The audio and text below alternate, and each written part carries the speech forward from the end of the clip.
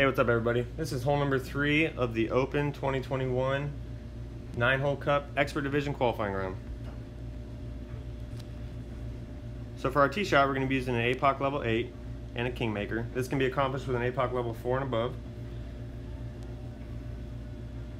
We're going to be using 4.5 topspin with 3 left spin. We want to be about 0.3 rings away from the rough with our blue ring at the plus 10 yard position. Our adjustment is going to be P3 max plus 10% elevation. We're going to use normal power with max left curl.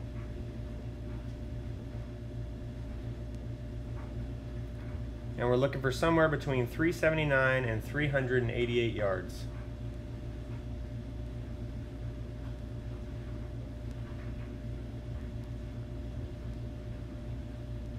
.387, perfect. Alright, so for our approach shot, we're going to be using a Grizzly level 9. And this will work with a Grizzly 7 Plus.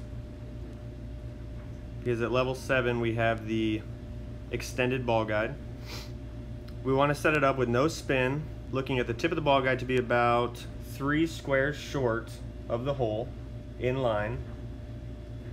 We're going to be playing this one at 15% elevation, and our slider will be based on our plus yardage. So we're at +1, so we're going to play this one at 80% slider.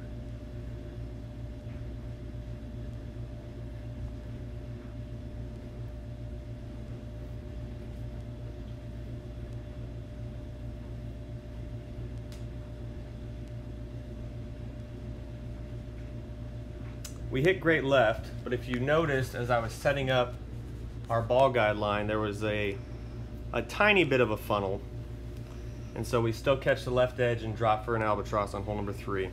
I've also dropped this one on perfect, so chances are decent that with a great ball you can still get the alba. For more detailed instructions on how to play this hole, make sure you guys check out the free expert tournament guide for the qualifying round through Golf Clash Tommy. And for all future guides, make sure you guys click the link below and sign up for expert tournament guides through Golf Clash Tommy. Good luck in your qualifying rounds.